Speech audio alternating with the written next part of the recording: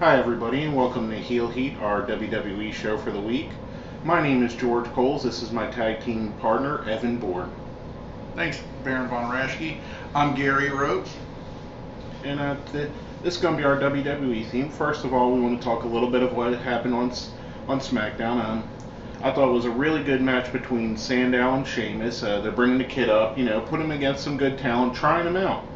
He's one of the guys that's, I think, is going to be the future of the business, and it's good to see him, even if it wasn't really much, but to see him in there with top talent was good. Well, all the new guys that just been released or set for the main show this year, he's the best talker by far. Right. And I liked it. It was pretty cool. Then you had the thing I really liked about SmackDown is it seems to be that they're going to focus on the tag team division over there. You got the guys like Darren, primetime players, the primetime players, the Usos, Gabriel and Kidd, and what's the other one? R-Truth and the clones and R-Truth and Kofi. All are on the show. All seems to have a nice feud going on there. I like the idea of them using that show to build the tag division. Gives it something different than Raw. Well, the tag division right now, I still like the Usos the best. I think they're the best, but it doesn't seem like they want to push them to be the best. I like their gimmick the best. I like their entrance. They work well together. I don't know why they're not getting pushed better, to be honest with you. I don't know why they haven't had a tag team title run by now. Well, they're better than the primetime players. We're the primetime players. We're going through all this big old push they've been getting. And really, there's the better team. They have better team continuity. They just get along better. And, they're brothers.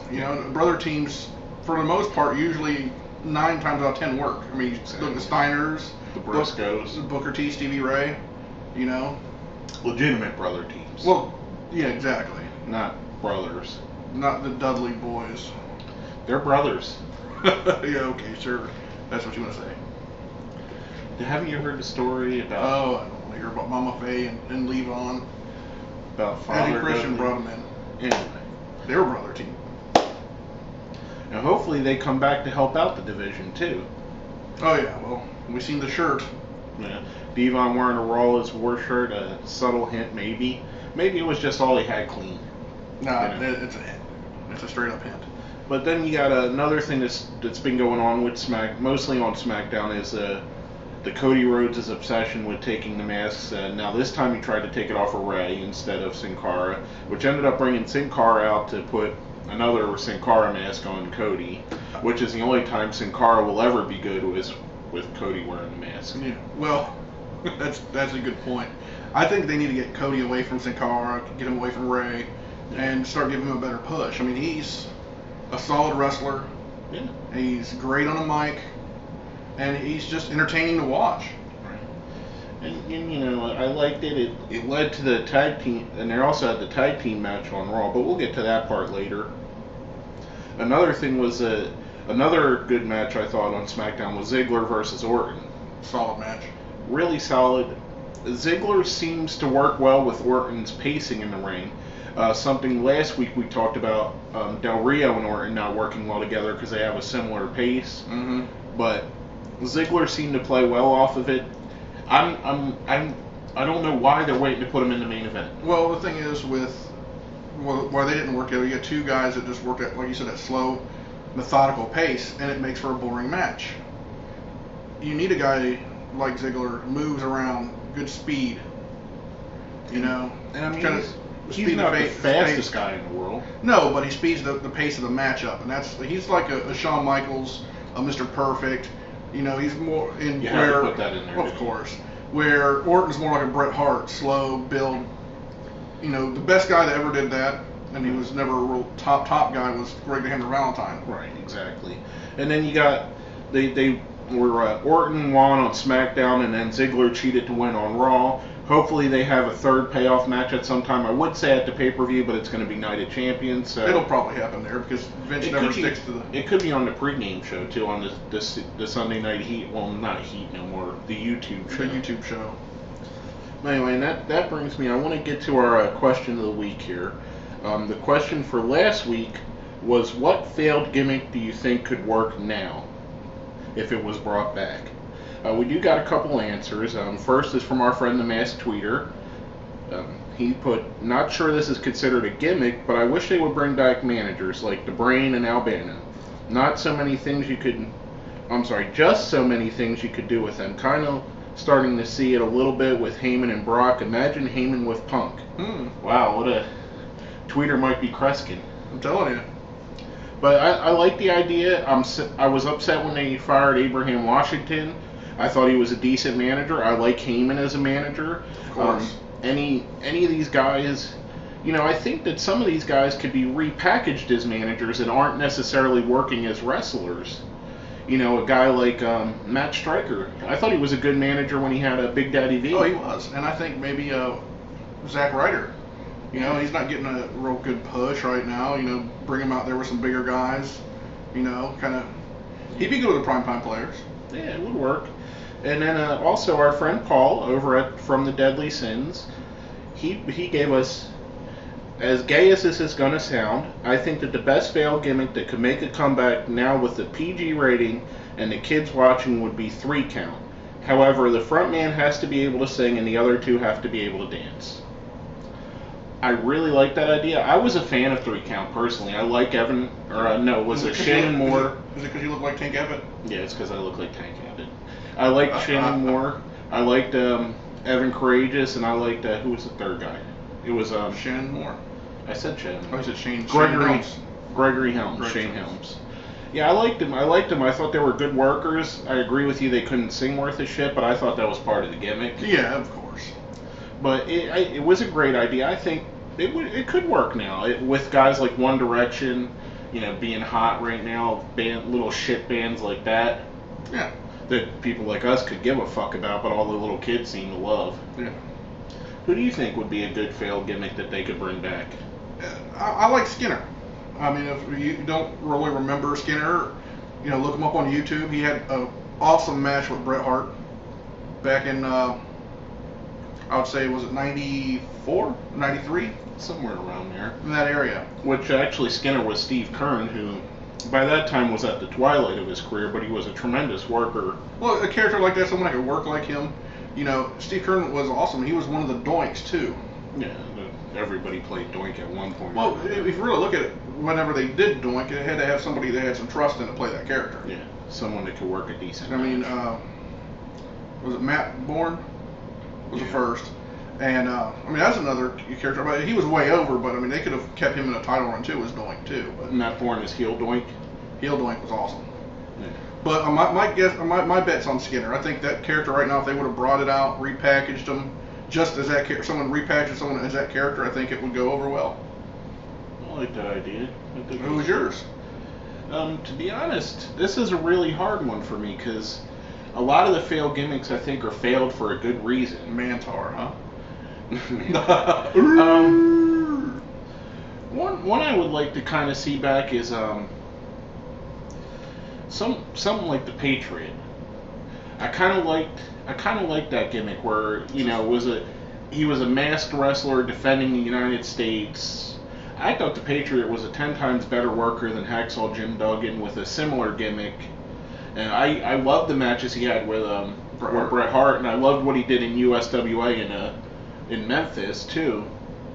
He was good in WCW also with him and. Well, by far his best matches were in USWA though. Yeah. Which I liked it. I thought Del Wilkes was a good guy, a good wrestler. I think something like that coming back, over the top, overly American. I think it could work well, kind of like Mr. America almost. Yeah, but not Hulk Hogan. But not Hogan. And that brings us to the question of the week for this week. Our question of the week is, what do you think has been the best faction of wrestling? Whether it be the Nation of Domination, DX, D-Generation X, the Triple Threat, the Four Horsemen. Dangerous Alliance. There's tons of them out there. Evolution. Let us know what you think. Hit us up on Twitter. Put it down on Facebook. Let us know. Put it in the comments under this video down there. Down there. I fucked that one up. I Sincar'd it.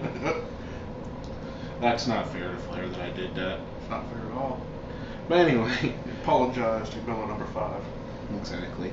But we're going to talk about, then we're going to talk a little bit about the Raw show. We had Punk and Sheamus in the opener. Punk was tremendously over with the the Chicago crowd. Everything he said was going over like crazy. Yeah, I wouldn't have put the whole thing with him interrupting Sheamus. Because they're trying to build Sheamus up, and it kind of buried Sheamus. Oh, he was getting booed like crazy, and he was the face in the situation. Yeah. Since you're talking out your arse, why don't you turn around so I can talk to him? Ugh. I mean, it's like, is that the best you got? I did like the pecking order. Yes, the pecking order. You're just down there. Right, that was pretty good. Which set up, AJ came out and set up the 2 hot main event matches of the night, which Punk came out later in the Sheamus match and said, I'm not wrestling, I'm going home. Well, I remember right before that match started, you're like, man, they're putting this match on now? Yeah. And you know, I'm glad they didn't. I'm glad it ended up the way it was, because I was kind of pissed off that the 2 world champions would start the 9 o'clock hour instead of being the main event on Raw. It doesn't make fucking sense. But it set up for one of the greatest moments in Raw history. We'll catch up we'll get up to that later. And then one of the highlights I think of the night in the past 2 weeks have been the Kane and Daniel Bryan anger management segments. Oh my gosh, they were by far the best. Everything from the anger collages with Kane doing the pyro thing, the pratfalls, the catch me I'm falling. Oh yeah. And then Harold, aka Scorpio Sky, he's been really good in these. I think he's someone that they should put under contract, maybe send down to FCW. Give him 6 months a year, see what he could do. If he can't impress, if he doesn't impress you, what's it going to hurt? I mean, you got guys in FCW that are never going to get called up. Exactly. So why not give Scorpio Sky, Harold? I mean, he's been a good indie worker for a pretty good amount of time now. Check him out, look him up, Scorpio Sky. He was just in the TNA X Division thing, the X Division whatever tournament, as what was it, Mason Andrews? Something like that. I believe something like that. I mean, he's a good worker. He really is, and he worked well with Kane and Bryan. I thought that was good. He'd be a good third person to bring in for that program they're running. And then it led to the fans voting on what they wanted to see, which they wanted to see him hug it out. Oh, the hug it out was great. On paper, that should have been shit. Oh, if it was anybody else at that point, they'd have been booed out of the arena. I mean, period. I mean, if it was like not Hogan, but Cena and Orton doing a hugging it out, it would have been worthless. It would have went over like a lead balloon. But with them two doing it, it was perfect. Yeah. You know, I think they play well together. I'd personally like to see, if they're not going to be in the world title picture, either of them, I'd like to see them go have a little run as a tag team. Well, what I see could happen is if they're going to have their rematch match or whatever like that, I think they're not going to have that. I think they're going to put them in a tag team match against they're going to say, AJ's probably going to say, you know what, you're going to face the tag team champions. Figure they're going to screw each other over and fight, and they'll end up winning the belt, and I think they could have a long run. Yeah. Put some belts on them. Kane, it wouldn't hurt Kane to put some gold on them. No, I mean, the guy deserves it. He's a surefire Hall of Famer. I think personally he's one of the better big guys that's ever been in the business. I'm a big fan of his personally. Yeah, he's and he's a real good guy personally too. And I love Daniel Bryan. Daniel Bryan's my favorite wrestler right now at the time. More than Punk right now. More than Punk. I like Daniel Bryan. I mean, everything. The kid, ever since about this time last year, he's been firing on all cylinders. Well, the thing is, you look at where they were at. Look at who was wrestling that night. Well, supposedly wrestling that night. And he got a bigger pop than Punk. Yeah. In Chicago. Yep. And it was... That's like getting a bigger pop than Hogan in Madison Square Garden. I mean, he's getting to the point where it's like Steve Austin, where everything the guy says, he's getting a T-shirt made out of. And it works. And it's working. People are buying it. There's tons of no shirts in the crowds. There's tons of yes shirts in the crowd. He gets the yes/no reaction, kind of like the Kurt Angle "you suck" reaction. I mean, it's tremendous. He's a great worker. I think it is awesome to see Bryan Danielson be at this level where, longtime fans like me always thought, what could he do in the WWE? Now he's there, and he's proven that if he's not the best in the world, he's top 2 or 3. Well, what I think is going to happen, which, this is just a prediction, is, Punk laid the groundwork out. He's kind of like the Shawn Michaels. He laid for the Attitude Era. He laid the groundwork out for Stone Cold. I think Punk has laid the groundwork out for Bryan. If everything plays out right, I see it happening within a couple of years. And then another thing I really liked on Raw, you had the Jerry Lawler CM Punk backstage segment. depending on if you listen to Michael Cole or CM Punk, depends on who attacked first. They didn't really show it, so who knows what they're going with on that.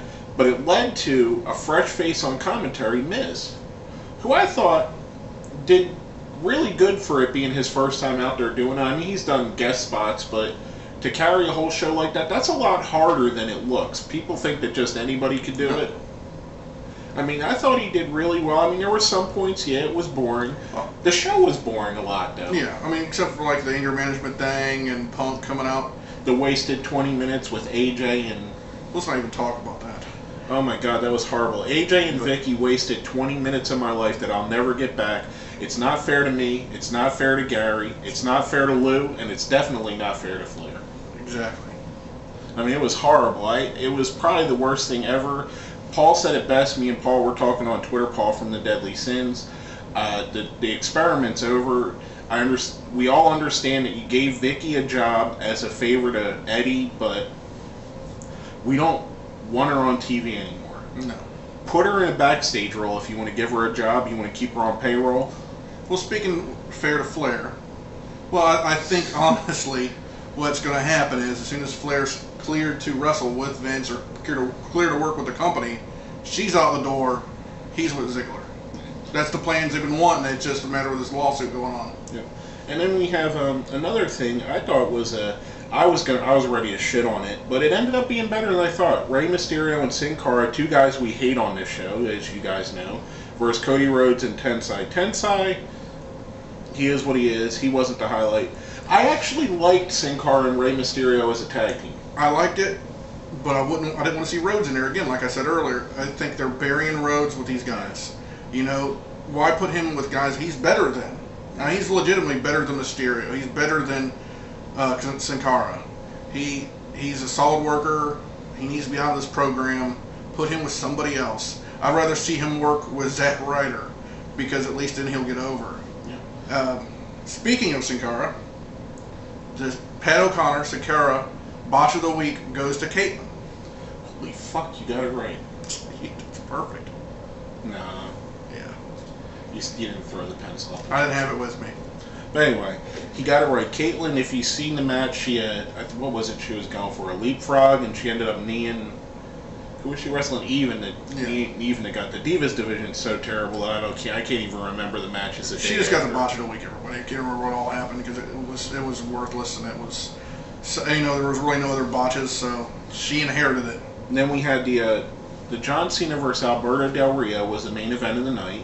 A Falls Count Anywhere match, a really solidly worked match. Well, speaking of Alberto Del Rio, when Sheamus kicked Ricardo Rodriguez in the head, he came out by himself. Yeah. And I think it worked. His character seemed a lot more angry and ready to fight. I liked when they put a sidebar on it that they put Otunga with him, talking about possible lawsuits. I like that. I mean, we'll find something out Friday night. That's what the tag is that they're going to talk about on Friday. But I liked it. I liked it. Works with Otunga's character. It works with Alberto Del Rio's character. It fits both of them. Well, Cena works. Speaking of Cena in this match, Cena works good with guys like Miz, guys like Alberto Del Rio, guys like Punk, and guys like Orton, because he kind of fears his spot when he's working against these four gentlemen. Well, he also works good in Falls Count Anywhere matches. Exactly, that's why they put this out. Where the rules are a little bit relaxed. He hits more than just his 6-hit combo of Queer. He has other moves he can involve in it. He uses the weapons. Although he didn't hit all 6 moves. I'm sorry, Lou. He hit 5 of the 6. But still, he uses other, he's able to bring other stuff into the match. Well, when they first announced the match, I was like, man, this is going to be boring. And this, it was actually a solid match. He did let Alberto Del Rio hit some good moves on him. That Enziguri, he hit him with out ringside. That was sweet. Other than Owen Hart, I think Alberto throws one of the best Enziguris ever, and that's even including Antonio Inoki, who invented it. Yeah. But I really liked the match. Then they go into the they wrestle into the backstage, being a Falls Count Anywhere, and CM Punk shows up and screws John Cena, which was tremendous. Oh, it was great. That was he puts Alberto on top of Cena, then he hits the go to sleep instead of kneeing him. He hits him off the bumper of his car, which is being driven by Paul Heyman. It is noted that Paul Heyman is signed back with WWE to be with Punk to help keep Brock Lesnar fresh in our minds for the rematch for him and Triple H. Tremendous, tremendous, tremendous. Anytime Paul Heyman could be on TV is a plus. Exactly, and he's going to help get Punk to be the bigger. Yeah, he's gonna make the Punk heel turn better than what it is now, because it's really not going over well because the fans still want to cheer him, but the fans love to boo Paul. And well, the thing is, it's kind of like when they turned Austin heel back in '02 and got him with McMahon. The only way they could turn him heel was with McMahon. The only way they could turn him heel is with Paul Heyman. And I forget. I'm sorry. I'm not attributing it to this anybody, but someone put on Twitter, and I cannot remember for the life of me who it was, that the WWE hates Paul Heyman, but he's so good that they have to keep bringing him back. Oh, he's awesome. I mean, he is a tremendous. Would you say Paul Heyman gets heel of the week just for driving the car? I wasn't gonna go CM Punk, but you know what? I see the look on your face like a kid at Christmas. This will be the second time Paul Heyman's been heel of the week. I was going for Punk, but I'll give it to you because the look on his face was just priceless. And you look, and this tubby bitch is like, is it Christmas, Gary? It's like he opened up a gift and found the Red Ryder BB gun. You're gonna shoot your eye out. I'm a Paul Heyman guy. What can I say? It was awesome though. Brock Lesnar's a Paul Heyman guy. And So he walked out of here too. Like you said though, I'll throw this in there. It would have been better if Colt Cabana was in the back seat. Yeah. I would have liked Colt Cabana riding shotgun or something. Or Devon, since I think he has the no compete for a couple months or whatever. Anyway, that's pretty much all we have for this week on our Heel Heat show, the Raw show of the week. My name's George Coles. I'm Gary Rhodes, and we'll see you guys next time.